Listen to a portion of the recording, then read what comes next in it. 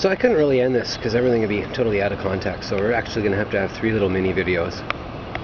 I don't know, I forget honestly what I'm going to tag them. Something to do with, you know, nuclear, Hobbit, England and Newcastle upon Tyne, something like that. And of course, talking about learning how to kiteboard. So basically those are the 2 sites we were looking at to bring up this little tiny trainer kite. Now as we pan across here, you can actually see that the wind, because you have buildings and wind and stuff surrounding it, it might not be a good idea.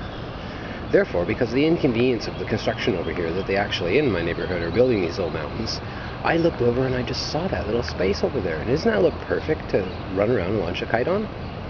And my second film, this is where I actually climbed up to and was, you know, hanging out there and facing the camera in the opposite direction, I guess towards here, whereas where I was over there, I was facing it to where I'm standing now.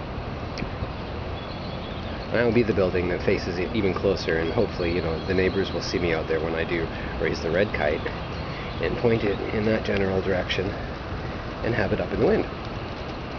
Anyhow, I'll end this and just want to thank anyone who actually watches it, because it's pouring rain out here and I gotta go.